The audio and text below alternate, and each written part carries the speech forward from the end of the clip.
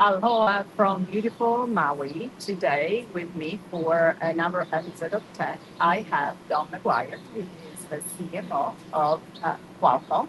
And if you joined us last week, we talked about the return to Maui and how to do it responsibly and ethically and really in support for the community. Today, we're going to talk about tech and some of the announcements that have been made here and how they're going to help really make sure that the next era of AI is equitable.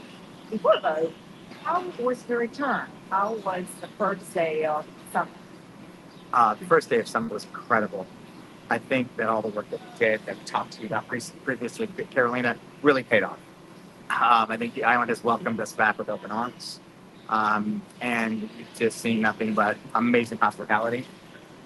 It's a little hotter than what we're used to with Snapdragon Summit. But other than that, zero complaints. Just really magnificent time. I was really touched by the opening ceremony for the people yesterday, where Kamila and our audience will know who I'm talking about, who's a Hawaiian culturalist, said that basically the chant that they did was about saying that we as an audience are coming with good intention, with respect, and with really the aloha spirit. And I thought that was very touching, and I'm sure that everybody here has that spirit. It was fascinating to me that the first local person I met, it was mom and daughter who have a jewelry store just outside the hotel. And the first thing that she said to me was, thank you for being here. I know people tell you not to come, but we're so grateful for your business to get back on our feet. So, and we both got emotional for it. So clearly, the advice that he was given is paying back and making a difference. The other night? We planted seedlings, over 500 seedlings that'll go to kind of repopulate some of the burnt areas. Yeah. Up near Lahaina. It was fun because it was like a fun little activity as part of our welcome reception. Yeah. So again, we're integrating volunteerism and giving back, but we're not doing it in a way where people are finding it disruptive, right, to the event or overly overbearing, right? It's hey, do you want to plant a seed too? And people found it really fun. I did like 5, so it was great. I'm looking forward to it as well. There's a volunteer applicant. Yes. I'm looking forward to that. Let's switch gear and talk tech. Okay. And that when you talk tech, it's less about the speed and more about the difference that it makes to the community and society. So I want to start with the excitement around the new platform exiting. That is really not just being addressed in the free market, but it's really, in my view, talking about democratizing AI. Tell me why that matters and how you think about that. There's so many things to unpack here, but I think from a PC platform perspective and what that's going to manifest into this new generation of AI-enabled PCs, there's 2 pieces of the puzzle. There's the productivity piece and there's the creation piece. And because of the AI layers that will be layered on top of those 2 activities, for lack of a better word, one primarily being driven by Copilot and the other by Adobe and the creative tools with Firefly, it's really going to change the way people utilize these devices, both from a creative process and flow perspective, but also from just getting things done, being productive, and it'll break open, I think, accessibility as well to not only functional people, where you may not have felt you could be as creative, but now you feel like you can be more creative. I think the ability for transcreation and beyond localization of content, it's going to be really cool. You can make things more relevant. I was at Max last week in LA, blew my mind. And so the fact that XMP is going to be this powerful platform to enable these tools to come to life and bring this new capability to people is going to be, one of the things that's going to democratize not only the way people can be productive and be creative, but also then the output of it, right, is going to, I think, I don't want to stretch and say make the world a better place, but it's really going to make things more relevant for people and make them feel more attached to whether it's the content they're ingesting or digesting, or whether it's the productive output. Let's say it's a presentation we have to go communicate to somebody in a different country or of a different background, and you want to tailor, customize that content to make it more relevant to that audience. I think that's amazing. Yeah, and I think that the other part is that the more people are coming to the table, the more from the data perspective that you can find in the AI. You know, you create that vicious circle that makes sure that the AI is the influence everybody, brings the wealth of the rest of the world. So I'm excited about that.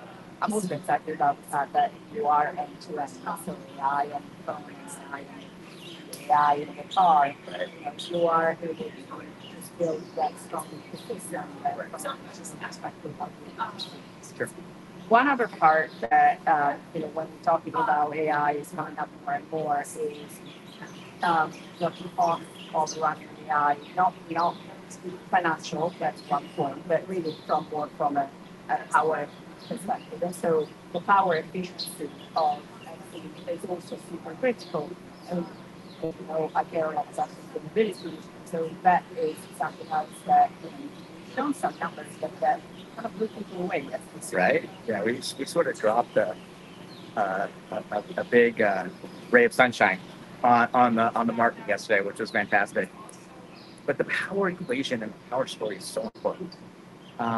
So often we get caught up in peak performance numbers and single-threaded bits and multi-threaded that. And yeah, it's great, everyone can their chest, but to perform tasks or to create an environment where people can raise their level of productivity or raise the experience of whether they're playing a game or they're trying to manipulate a 8K video, right? Or trying to edit a film. To be able to do that in a very power efficient way for a long period of time and not have to worry about charging the device, but also just taking less power from the grid, taking less power away from the resources is amazing. And in some of the statistics we showed, 80% lower power, 30% lower power, depending on the configuration, is pretty phenomenal because, especially in the on-device and hybrid AI world, AI is not sustainable. Everything has to go to the cloud because there's not enough data centers. There's not enough power for those data centers. There's not enough water to cool those data centers. So I think there's a strong sustainability message along with personalization and safety and privacy and those types of things, with deploying a hybrid model and leveraging the power of on-device AI. Especially now that we're at the 13 billion parameters, right, on our piece of platform alone, there's a lot that can be done without even touching the cloud. Yeah, and I think from an enterprise perspective, there's going to be a lot of interest. There's from we use one PC to for an enterprise, you're talking about hundreds of thousands in the multinational of people that are using more of our devices. That is going to help you get to your sustainability. Yeah, absolutely. So, yeah, there's a lot of opportunity there. Another kind of positive and negative of AI is there's a lot of excitement. And there's one cheap part. And I was delighted that yesterday one of the things we talked about was the example of that now you are able to actually label pictures that have been manipulated by AI or generated by AI, and you're also able to basically credit back to the creators that have created content. And I think that's absolutely good. Some people might say that you're not down with you because that's what you do. Well, I think the entire ecosystem has a responsibility. The entire value chain has a responsibility. We can do our part, and we can partner with others and take feedback from them on how we can make our platforms better to make their job easier in creating these tools. Adobe is a perfect example. Again, what they've done with Firefly, they create a safe place for creators within the Firefly environment is amazing, right? It's not ungoverned. It's not the wild west of AI. And I think to your point about some of the narratives out there, democratization without governance is chaos, right? So you gotta have this governance, and it's not about overregulation or anything like that. It's just about there has to be a set of standards and rules that people follow. And TruePic was one example of being able to put some governance system so that people can feel better. A, the tools that they're using, but B, that their IP is being protected as well, because people make their living, like in some cases, off their IP. Absolutely. And an artist who's ideating, creating, to get to that final output, whatever that artistic impression of whatever it is they're doing, needs to feel like whatever they're doing, and if they want to use some of these tools to accelerate the process or enhance the process, that they're not going to, at the end of the day, that IP is not going somewhere and training some algorithm somewhere, and then they're going to see it out in the wild, and they're going to feel like this is something I created, and now it's just public domain. Yeah. And I think that's really important, and I think we can do a lot for it very strongly. I totally agree with you. I think that your voice is so strong in the market that starting these conversations is important. But like you said, obviously, it's a partner game, and everybody has to be aware of it. That's something to start talking about. Yes. One thing that I really appreciated you doing was to call out the Snapdragon insiders, and the numbers were amazing, but also the passion that is incredible. That's one side of your, if you like, evangelization, marketing, branding, and then you also talked about Manchester United and how do you, for me, it's two ends, if you like, of the same marketing approach, right? One is much more personal, one is personal in a different way. Sure. Passion, right, to recall another Formula One. For sure. How do you think about that, and why insiders are important as well as the big brands in marketing? Well, I think the marketing model has changed so much that when you look at creating a mix of activities to achieve your objectives, whether it's building brand or building brand value or higher funnel or whatever the activity. The model has changed so significantly in the past 5 years. You can't deploy just a traditional advertising model, and because everything has become more technologized, everything has become more personal, everything has to be relevant down to the individual level.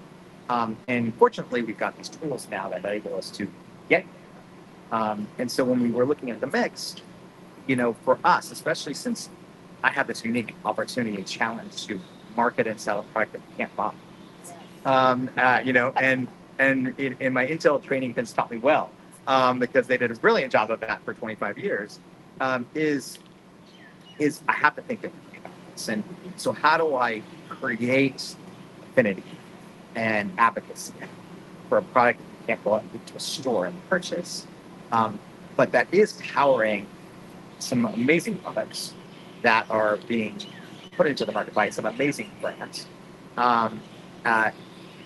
So when we looked at the mix, we looked at two things that we thought were both relevant for today's marketing model, which is community, right, and building advocacy community. And then we looked at what our platforms actually enable, which is people to connect to their passions. And what is more passionate than things people associate themselves with, which oftentimes is another form of community, right? Yeah. So the Manchester United fan base is a community on its own. So we're building our own Snapdragon Insiders, and we're like kind of attaching ourselves and our brand, tapping into another strong community, and then cross-pollinating the two. But then leveraging the 1.1 billion fans of Manchester United, or all the Mercedes-AMG Formula One fans, or all the fans of Coldplay when they play in Snapdragon Stadium. All those communities are kind of being leveraged together, and then we're drawing this thread back with our storytelling and messaging to then raise the level of awareness, of preference, of advocacy for the brand, and we think it's a really killer combination. Yeah, I agree with you, and I think that in that part of that storytelling is also your because the company, the brand, and you want to associate yourself with the system, broader partners and customers. So. Yeah, absolutely. Absolutely. It's been a lot of fun. It's a challenge, but it's been a lot of fun. Insiders almost 14 million strong now, which is just amazing. I could never have imagined. And now we're looking at how we take this robust and very large now community and drive engagement and really make it worthwhile for these people to engage with it. We think it's really important. It's one thing to go acquire followers, right? It's another thing to engage with a fan base. Yeah. And we know the difference. And by the way, we're learning a lot from Manchester United, from other partners, how they engage their fan base and applying some of the principles to Snapdragon incentives. And so it's really been helpful. And it's been kind of a nice mix, and it's highly leveraged, which is nice. And I think we're going to see you Manchester, Yeah. right? In a couple of weeks. We're going to deep dive on the front of shirt. Yes, that would be cool. I know you've got to run, so one last question is, what are you doing? Oh my gosh. So it's... you have to pick one. I have to pick one. Right now, I'm most excited about how X-Suite is going to enable our partners and our partnership ecosystem to reinvent what it means. To reinvent the definition of personal. I'm really excited. And I think for marketing as well. So about time. I know, right? Right. But what it was clear yesterday was, I said on my post that one thing that you've done over most of the system. And yesterday, the system really building on the basic, strong here. We had Mandela, we had Mark Zuckerberg, for himself. You have basically all the OEMs, like YY, OG, Lenovo, and Dell. So there's so much there that people are counting on you to deliver. Yeah, no pressure. Expectations have been set high. Nothing like us to set the bar really high. But then it's great and gratifying when we deliver, right? Absolutely. So we're looking forward to seeing that in the first product coming out. Thank you very much for being here. I know you have to run. I will appreciate the time and insights. Always a pleasure. And mahalo, everyone, and follow along for more coverage during Snapdragon Summit. Thank you.